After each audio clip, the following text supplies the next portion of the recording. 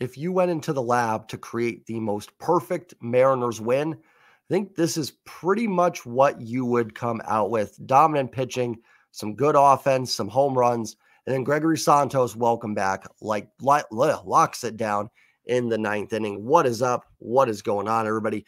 Welcome back and welcome into the Seattle Mariners post-game recap. Mariners win this one tonight 8-3 against the San Diego Padres. They improved to 50-43 on the season, and they maintain a 2-game lead in the American League West. Second time uploading the video. Upload the first one without sound. I do apologize. So actually, this is not the second time uploading, the second time doing the video. I don't know what happened on the last one, so I had to use a new computer here, so the angle and everything's a little off. So I do apologize about that, but we can enjoy the win in silence, I guess. You can look at it. Before I dive any further, do me a favor, smash that like button.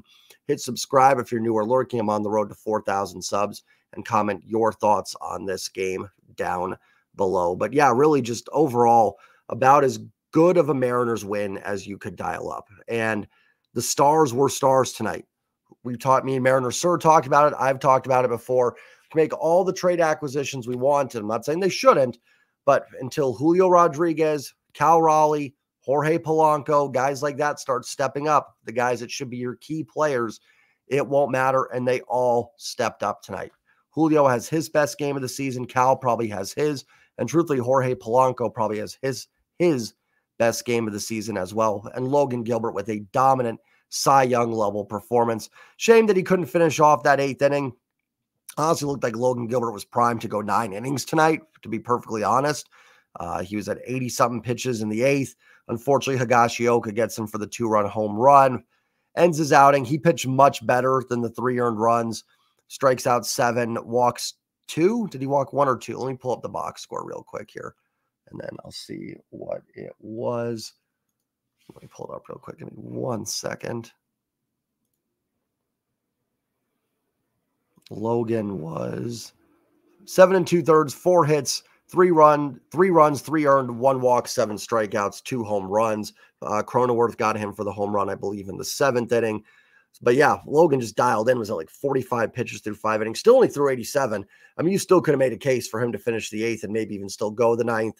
But I think after giving up the home run, you didn't want to give any momentum back to San Diego.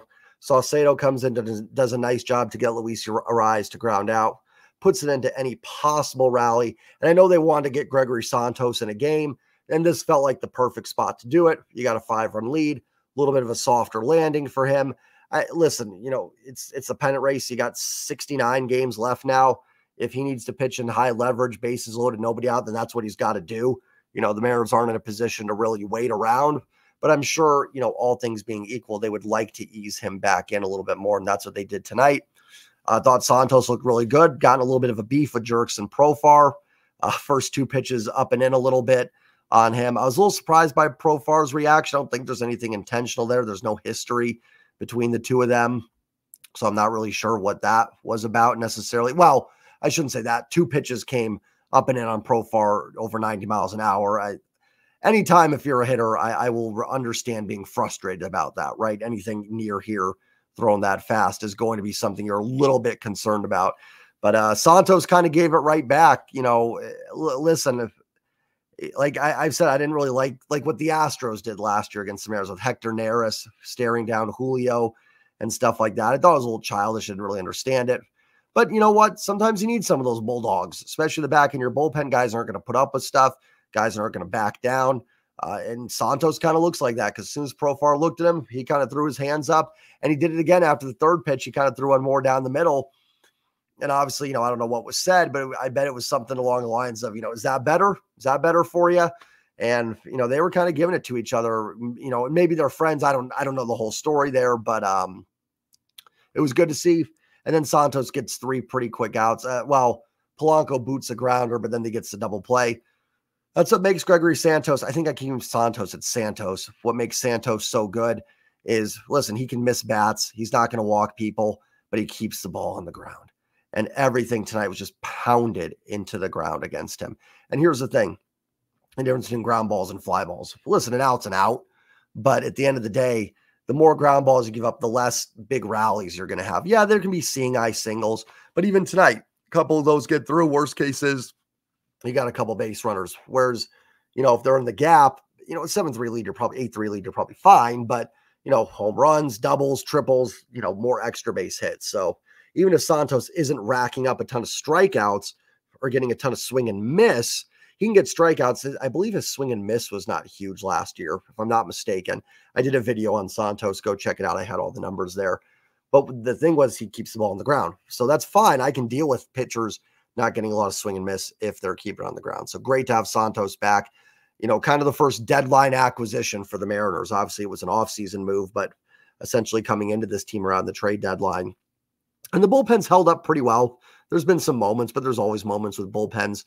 But, his last couple outings, Stanek hasn't been great. Gave up the home run to Springer on Sunday. I think Trevor Larnach hit a home run against him when they faced Minnesota. So not at all that I'm saying that he's slowing down or anything like that. We're talking about Stanek, I think he's been fine, but getting another arm out there, and you can never have enough relievers. So hopefully now you have another high leverage guy to go with Munoz, Stanek at the back end. It sounds like Gabe Spire might be getting closer to coming back as well, maybe after the All-Star break. So bullpen kind of stabilizing itself essentially versus having to make deals. But the All-Star, Logan Gilbert on his game today, gets a well-deserved 6th win of the season.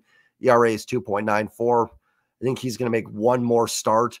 I think it's going to be the Sunday before the All-Star break, so a decent chance he doesn't even pitch in the All-Star game. In fact, he pitches Sunday. I don't think he can pitch in the All-Star game. So, listen, I would love to see Logan in that game, but at the end of the day, what's most important is the Mariners getting wins. They've got a 2-game lead in the AL West. It's going to be a battle with Houston. Your first series after the All-Star break is against Houston. You're going to need that rotation to be lined up. Kirby, Castillo, Gilbert. I don't know which order, but any type of order like that, you were going to need those 3 lined up. So while I'd love to see Gilbert pitch in the All-Star game, probably not going to be in the cards. Maybe Munoz will get in. Someone will bail out or something like that, and Munoz might get a chance to make the All-Star game. Offensively, listen, 8 runs, 13 hits, 2 walks. They still struck out 11 times, but listen, I can live with the strikeouts when you're doing this. Here's the thing, guys, we're 93 games into the season. The Mariners are going to strike out. You would hope they can reduce it a little bit from their current rate, but this team is more than likely going to lead the league in strikeouts. And we can sit here and debate, they said they were going to cut down on it in the offseason. They didn't. Sure, that's all fair, but we know what this team is now. They are going to have strikeouts. But when you're mixing in the doubles, the home runs, the base hits to score runs today, you can live with it. I can live with 11 strikeouts when you're getting 13 hits and 8 runs. No problem with it. Now, it makes it tough to be this consistent doing something like this, so I'd still like to see that number cut down. But that's what you're rooting for at this point. More games like this and just cut it down a little bit. They're going to lead the league in strikeouts. I'd be shocked at this point if they don't. But, go from striking out 31% of the time to 26. I don't know. That might even be too much of a jump to make at this point in the season. But something like that just to bounce back a little bit here. Funny enough, the top of the order for the Mariners goes a combined 0 for 12. Now, they do get on base 3 times because JP walks, Garver and Rayleigh are both hit by pitches. But it wasn't the top of the order. It was actually the middle. It was actually the middle of the order for once. We talked about the role players being solid, but today the stars were stars. Now, JP Crawford, tough game, 0 for 4. Did have a leadoff walk, helped get them that run in that first inning. Truthfully, they probably should have had more than 2 runs through 2 innings. They left some guys on base there. But listen, I said on Twitter, the Mariners were on pace for 9 runs. I'm not going to complain. Yes, they should have had more, but it was just good to see them jump on a starter and get some runs early. Mazer, is that the starter for the Padres? Is that how you pronounce it? Mazer. Listen, I know he hasn't been very good this year, but the Mariners have struggled against some bad pitchers before. So I'm not going to be mad when they hit him. I'm not going to stand up here and go, well, the pitcher stunk. Yeah, not a very good pitcher, but the Mariners still found a way, right? What do I always say? One of the things good teams do is they break even with good teams and beat bad teams.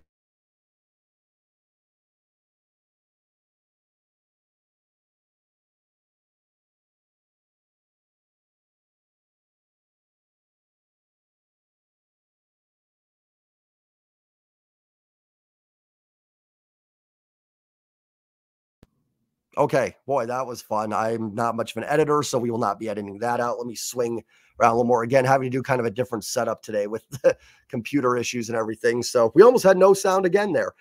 Sorry about that. So excited about the Mariners win. Lost my train of thought there. Yeah, you beat up on the bad teams, you break in with the good ones. So it applies kind of within the game too. Beat up on the bad starting pitchers. They shouldn't be dinged for that. That's what you're supposed to do. Now, do I think this is a sign that they're back, that this offense is going to take off and carry them?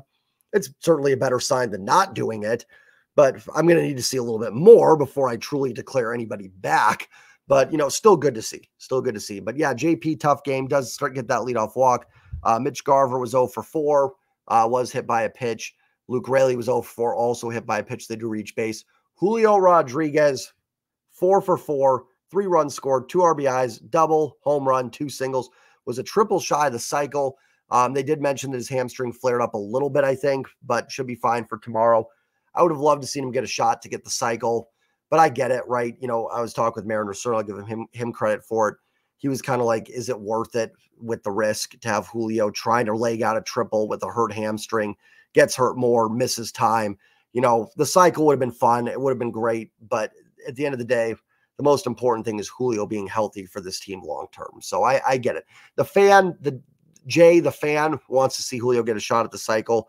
Jay, the analyst, completely understands why they did that. So, but a great game from Julio. And I've been hesitant to say he's back because I've been burned before. It's been a few games though now. Second game of the Baltimore series, just missed a home run. I think get a hit in that game as well. The final game of the Baltimore series does get the home run and the double. Doesn't play much in the Blue Jays series, but did have a base hit and hit a couple balls hard in that first game. And then today, not only the home run, but he pulls the home run, crushes it. Gone at every stadium, double down the line, and a couple singles. The singles were great, but we've seen that from Julio. We've talked about we need to see the slugging. And he pulls a double, he pulls the home run, something he's struggled with this year. His first home run off a breaking ball this year. I mean, just incredible. So great to see. Great to see. And hopefully this is it. Hopefully this is the start of Julio's breakout. It does feel a little bit more real this time than in a couple weeks past. So hopefully this is the start of something there. Dylan Moore pinched hit, grounded into a double play. The big dumper, Cal Raleigh, has a huge game, 3 for 5 with 4 RBIs, 2 home runs from both sides of the plate. Second time he's done that in his career. Did it against Boston last year in Fenway Park. Does it again this year in San Diego. Also hits a double, which proved to be nice. Add a little insurance for the Mariners in that 9th inning. Was good to see. Huge game from Cal. You need those guys to step up. Cal, Julio, Polanco had a good game today. You can make acquisitions. You can bring guys in. But the core of this team has got to step up and play better baseball. And tonight they did. Logan Gilbert's part of the core. He's been great all season. Was great tonight. Gregory Santos, part of the core, got the job done. JP didn't have a great game. When I talk about the core, I mean like JP, Cal, Julio. I'll throw Polanco in there because he was a big acquisition, right? He's not part of the core in terms of like the young guys, but that was a big offseason acquisition for the team. So, I'll throw him in there. And listen, I don't think Cal's had a terrible season or anything. He's still been valuable and he's been super clutch, but, his numbers could be a little bit better. And if you raised everybody here by 10%, probably looking at a 4 or 5 game lead in the AL West right now. Canzone 1 for 3 does leave the game, I think, with a groin injury. He's going to have an MRI tomorrow. So we'll see. Might make sense just to IL him, especially with the All-Star break coming up. And you can probably get him back by the Houston series. It would make sense, I think, just to bring up, if he does go on the IL, bring up like a Cade Marlowe. You could make a case for Clase, but I think you just want Clase getting those everyday at-bats. Marlowe can fill in a little bit there. I don't know. We'll see what they end up doing, and we'll see if Canzone needs to go on the IL. But you just hate to have him miss 5 games before the All-Star break and kind of waste that roster spot. Shame, too. Canzone, I think he can live if he's out for a little bit. But he hits that double. Canzone's a tough guy to get a gauge on. He hasn't been super clutch. Like, a lot of his moments have come in blowouts. I don't put a lot of stock necessarily into, this guy's clutch and this guy's not. But it does matter in the context of winning baseball games. So, I don't really know what to make. I think he's still probably internally your best option for that role. So I think it hurts, but I think you can survive it. Victor Robles, 1 for 2 with an RBI double. He came in for Canzone, scored that insurance run in the 9th inning. Can't say enough about Victor Robles. And not only, like we talked about, good defender, good base runner. His bat's never been amazing, and is there a decent chance that it still isn't amazing? Sure. we're still dealing with small sample sizes, but he looks the part, right? When you watch Victor Robles hit, he looks hitterish. He looks like a guy that can command the strike zone pretty well, knows when to swing. He's put some good swings on the ball. Even tonight, rings the double down the line. And a couple pitches before, hit one down the left field line that almost got out. So really, really encouraging to see from Victor Robles, and a guy that needs to play more. Will it last? I don't know. But while it's happening, ride it out, right? Let him play.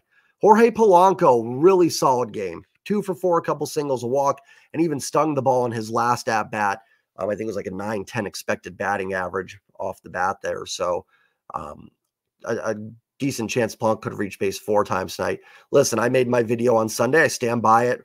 I called to get rid of Polanco, France, and Haniger, essentially saying it's time for roster moves. I would love it's like, listen, it's like The Godfather, right? It's not personal, it's business. Now, no one's getting whacked here, but it's not a personal thing. I love Ty France. I think he's a great guy, good teammate. I love Mitch Haniger.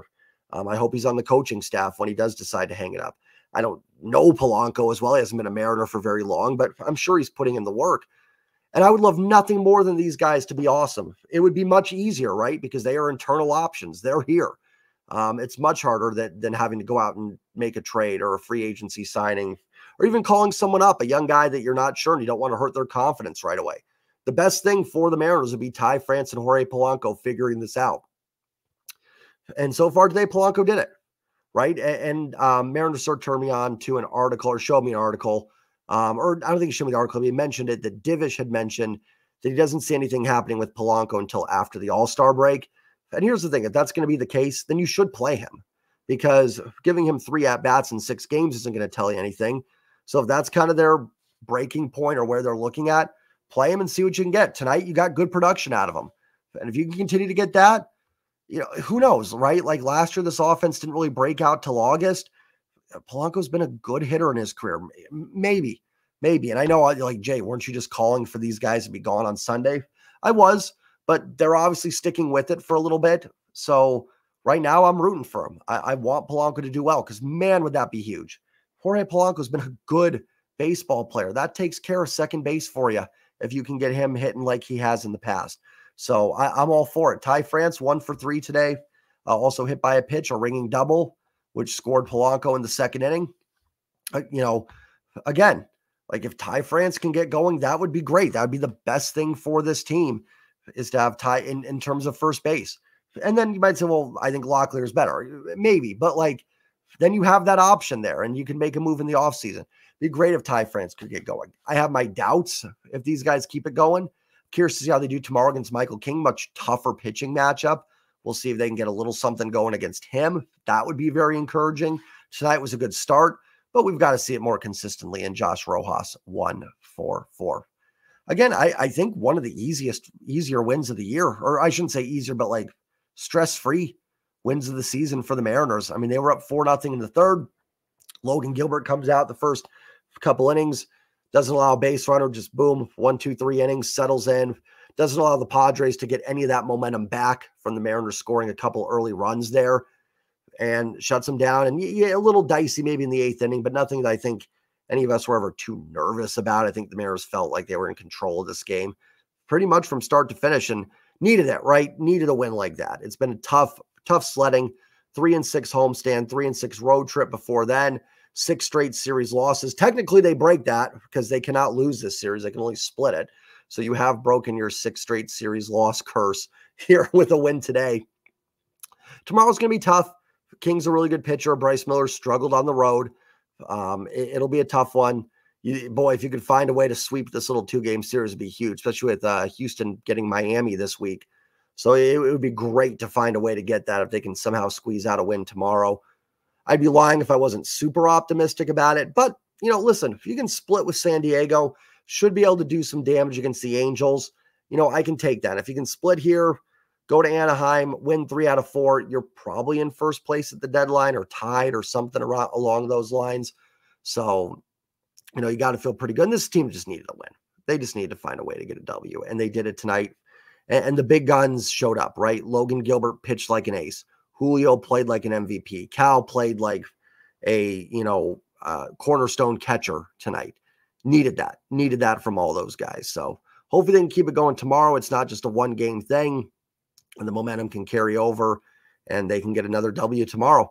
Remember to hit that like button, comment your thoughts on the game down below, and don't forget to hit subscribe. Again, sorry for the first video being up and silent, and apologize for dropping the microphone here to start this one.